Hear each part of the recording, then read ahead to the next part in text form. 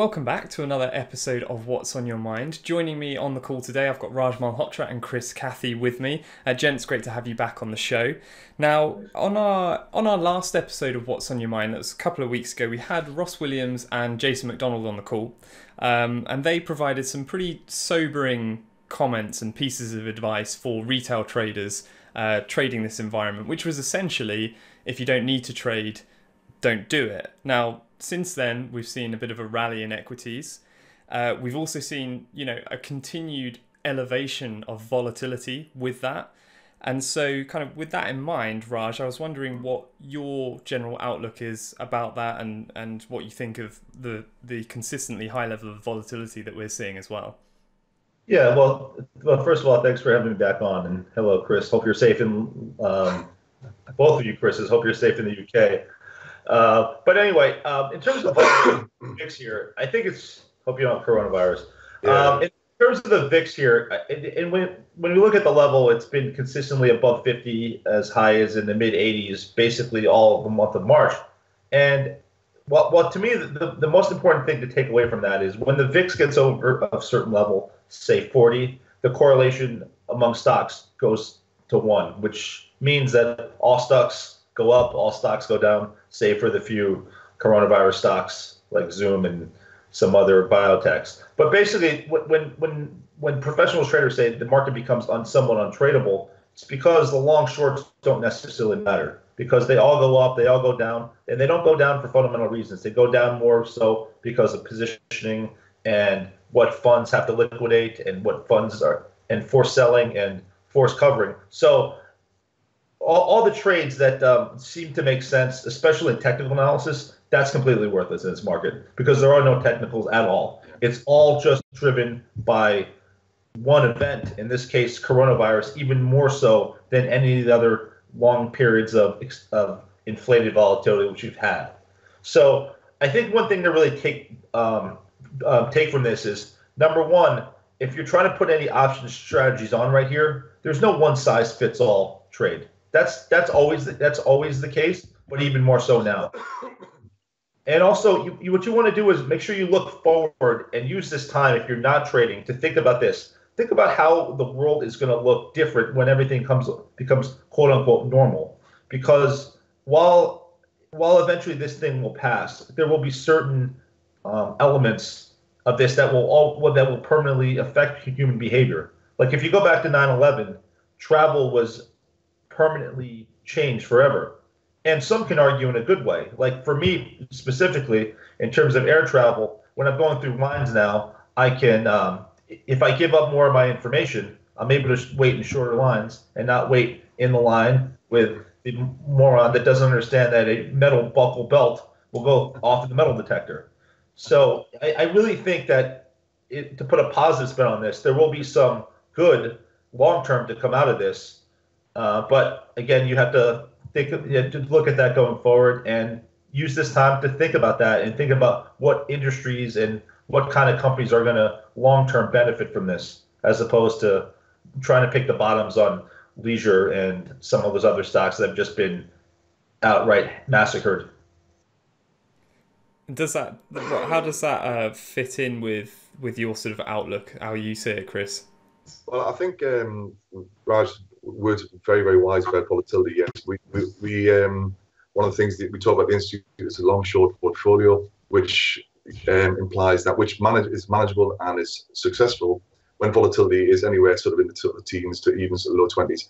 But when we've got not a stock market, but we've got a market of stocks, so economic fundamentals are driving earnings, are driving equity prices, all things being equal, obviously real interest rates. But like Raj says, when we get into the sort of 40s, 50s, and we've seen spikes up into the 80s, then it no longer becomes a market of stocks. We're looking at a stock market. Everything either goes up or everything goes down. And to make it that simple, it really is that simple. And like Raj touched on, it's positioning, its technicals are irrelevant. Almost economic fundamentals to a large extent become irrelevant because this is all about positioning. When we're seeing the S&P limit up or limit down, this is pain. Yes, you can make money in these situations, but generally when you see the market limit down, that's forced liquidation.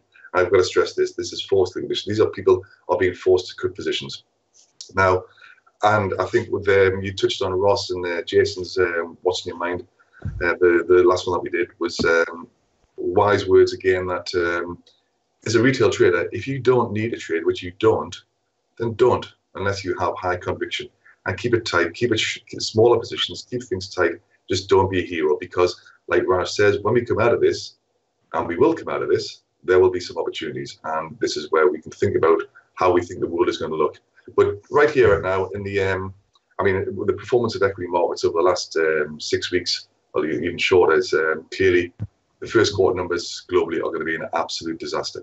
So the market is clearly priced in that we are in recession. The first quarter is going to be horrible, and I would say that any earnings guidance going into this are almost probably almost irrelevant, because one thing that corporates will do in this environment is that if they have any issues, they will write off as much as they can do to using the virus as an excuse. So really, sort of guidance going into this reporting season is going to be sort of pretty useless. So they're going to be throwing the kitchen sink at a situation.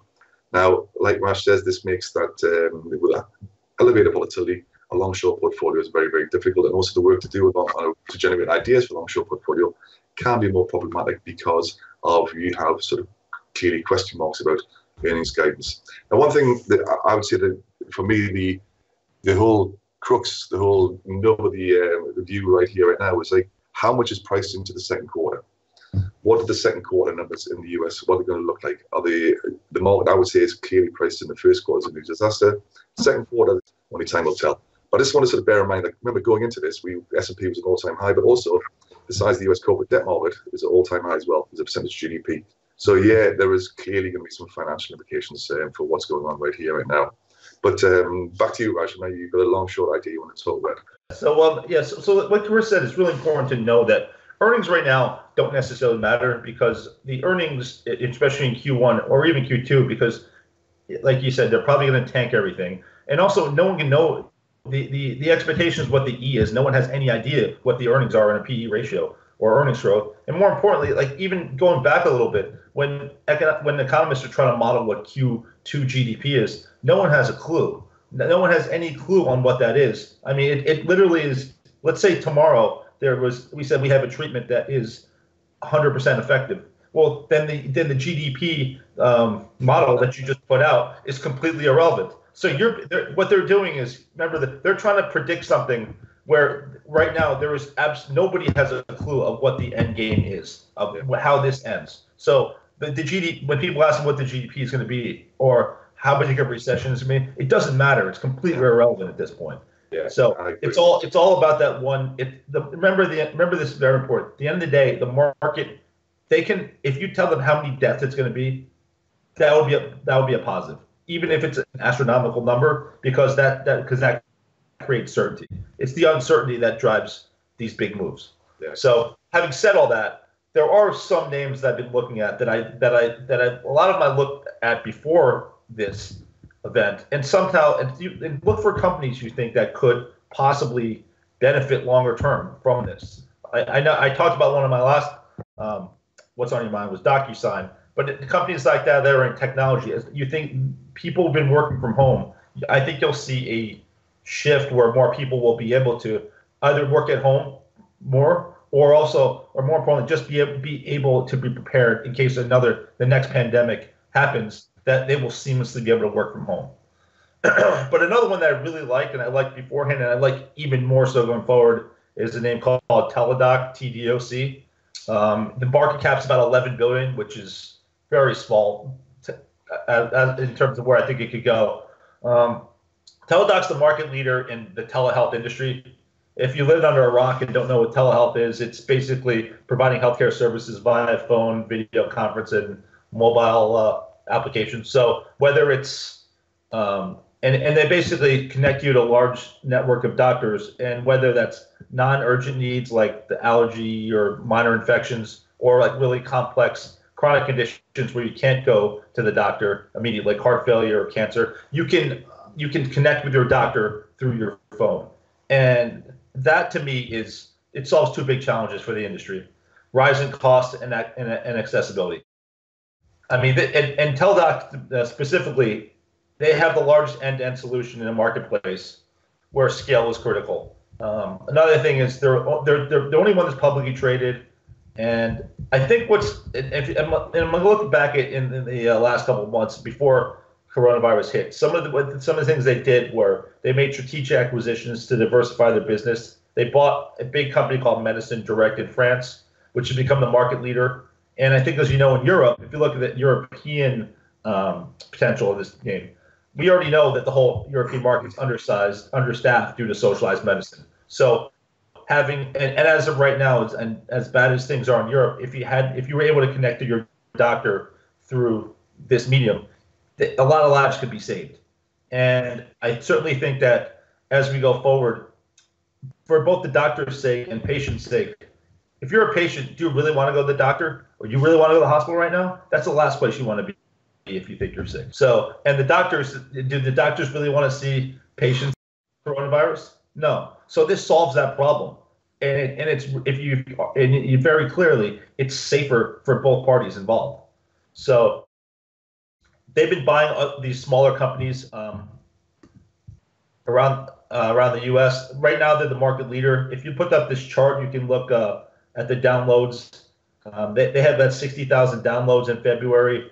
The next one was Doctors on Demand and MD Live. Those were much lower. But to me, Teladoc is the leader. So if you want to invest in an industry, you always want to invest in the leader. If you think the industry itself has growth, Teladoc also has a much better name. I mean, let's be honest. As stupid as it might sound, having a ticker and a name that's more memorable actually brings people to your website. I mean, what more can you say about Teladoc as a telephone doctor? But they're actually in now CVS and Rite Aid. But this one stat I read the other day, and this is, I think, the most important stat to remember if you talk about the telehealth industry. So I read a poll that said 66% of consumers are willing to use telehealth. That's 2/3 of the world, but only 8% have currently tried it. So what better event than this global pandemic for people to try something that in their mind is safer, easier, and for those two reasons, why would you not try telehealth right now, especially if you had something that in your mind not life-threatening and you don't necessarily need to see a doctor in person. So I personally believe this market is going to eventually be similar to a thing like Amazon, where there's a one winner takes all. If you look at the way the health industry is, having an end-to-end solution for large healthcare providers, either they have to build their own platform, which is very costly, and we know healthcare providers are bad at that, or they can just license Teladoc. And the other risk is a company like Amazon, Facebook, Google. Those guys want to get into this market, but if you think about it, because of the cost of acquisition, it would make much more sense for them to pay, 25, even 50 billion for Teladoc, and just put it on their platform. So I personally think this is a home run trade in 3 to 5 years. I think this could easily be a $100 billion company, which is 8 times higher from here than it is. I think they're going to dominate the long term. I think this industry as a whole is just in it's in an infant stage, and I don't see why these guys couldn't be the leader in it. I've been in the stock since $100. This was way before any of this happened, so I bought more at 140. So I'm pretty long right here. In terms of options itself, I don't really. Actually, I can touch on the earnings earnings and revenues this year. When they report Q1, they're supposed to earn negative 35 cents, which is up 18% from last year, and their revenues are supposed to be up about 34 from Q1 last year, and that's similar for a full year 2020. Again, I don't think it really matters so much yet, but at least you want to know those and see what the market was expecting. But again, when they report, the thing that's most important is what they're going to say about their future and how they've been affected by coronavirus and what they're doing to address these issues and how it's going to happen going forward. Because like I said, once the world becomes normal, again, I think telehealth is only going to grow for those reasons. And like I said, in terms of structure, the options are very expensive here. If you weren't long on the stock already, um, possibly just get long stock and just look for better entry points. What I did was I actually overwrote my position. I have a massively long position. I overwrote. I sold the April 175 calls for $12. I think that means I get taken out at 187.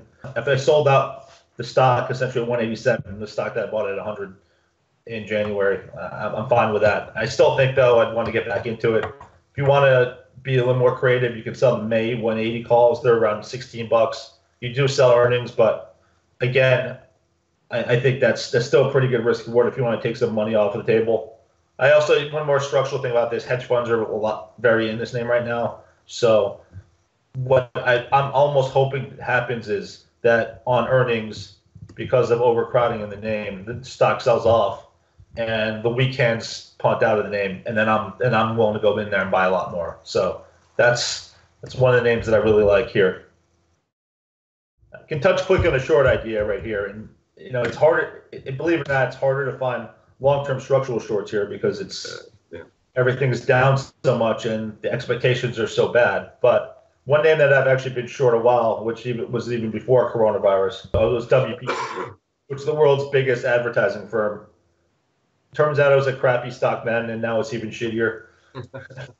Ironically, the name sold off 20+% on the earnings date last time, and it's down another 20-30% since then.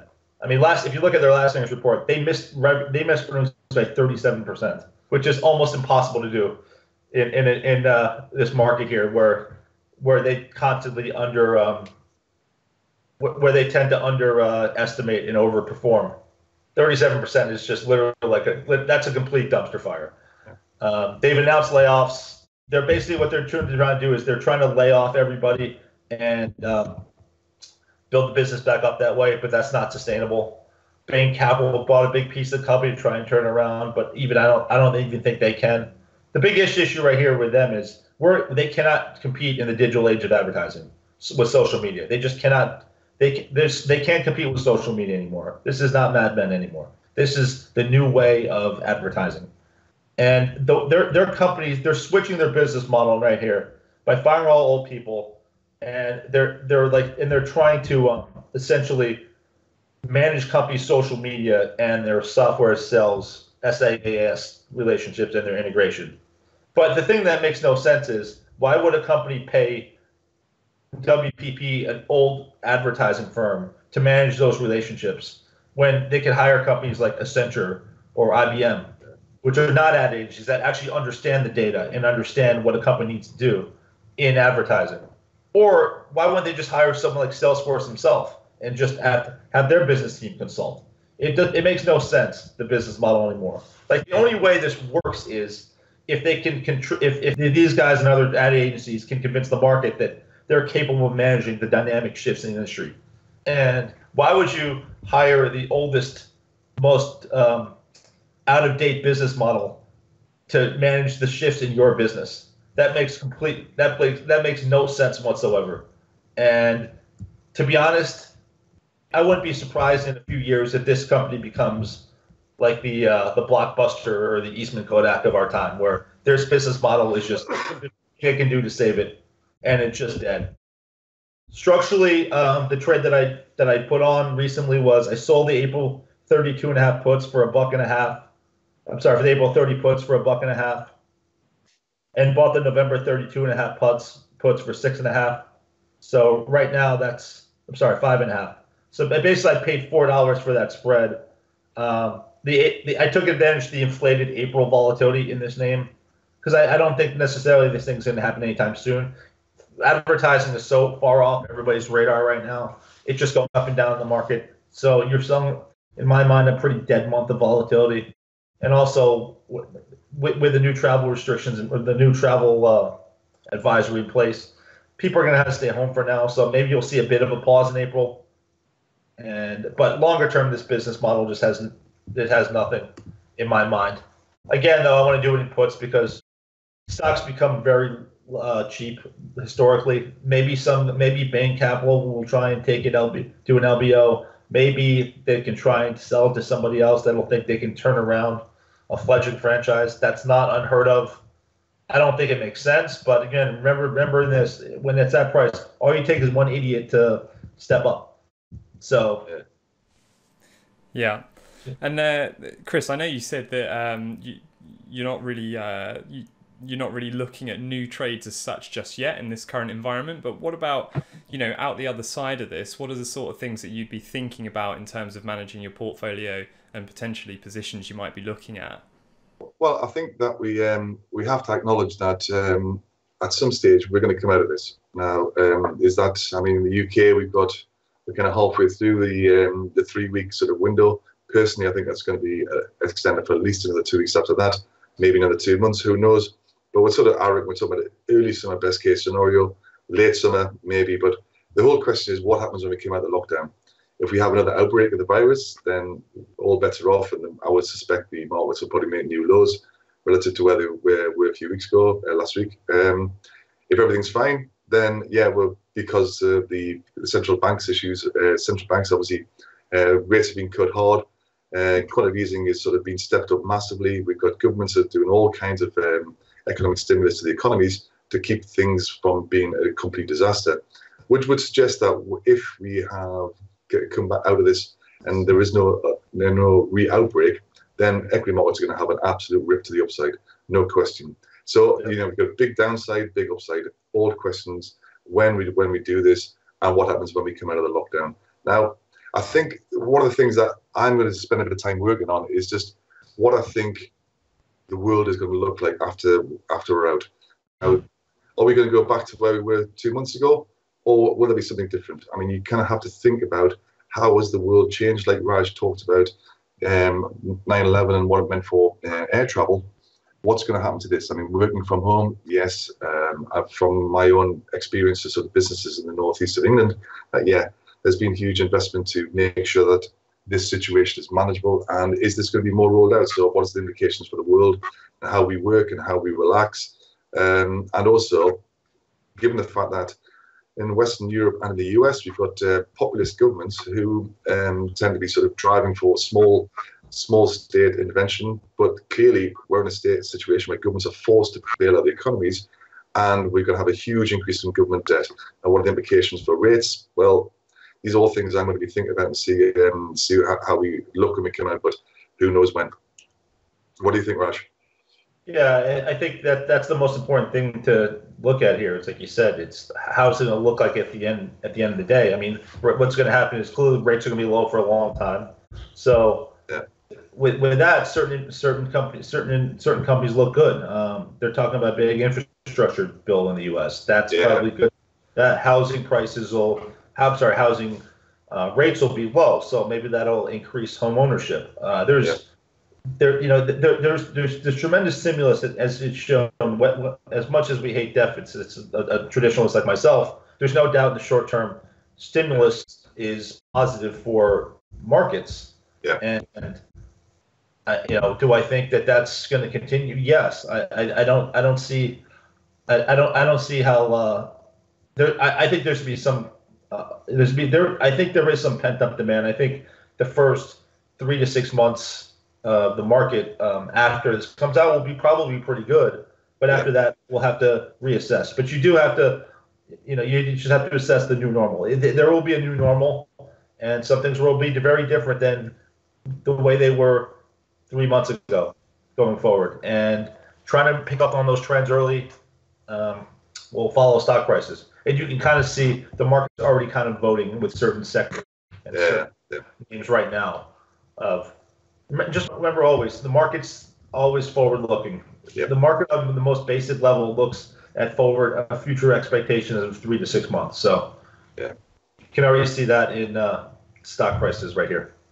Yeah, I totally agree, man. I totally agree. And also, I think we talk about sort of markets, but I think also, I mean, on a social level, people are going to go crazy when this lockdown's down. I mean, there's going to be everybody's going a bit crazy, being stuck at home for so much. I mean, in Newcastle, there's a famous night, which is the Friday before Christmas, called Black-Eyed Friday, when everybody finishes work for the Christmas holiday with Christmas bonuses, etc., and everybody goes crazy. That's going to be like a tea party because everybody's going to want to get out and about. So It's Well, same. I look forward to spending that with you, Chris. Not always a good idea, mate. Not always a good idea. Hopefully it's not a Zoom video. Hopefully it's actually in person. Exactly. Well, gents, I think we'll finish up there. It's great discussion as always. Good to hear you sort of general market outlook and also touch on some of those thematic ideas going forward, although possibly slightly early to implement some of them now, but great to hear about where we might be going and how we should be thinking when we come out the other side. And also really good to hear some individual ideas as well from you, Raj, and how you're structuring them. So once again, thank you both for coming on the show. Now, for all of you watching at home, if you're looking to learn how to successfully manage your own money and trade your own money, then all you need to do is go to our website itpm.com, where we've got lots of different educational resources up there for you. We've got courses, we've got mentoring with guys like Chris and Raj here, so you'll be able to learn and to think how they think in terms of developing your own ideas and managing your own money successfully. I'll put some links below the video so you can find the information there if you can't find the website. And that's it for this episode. I hope you all enjoyed it, and make sure you join us again next time for another episode of What's on Your Mind.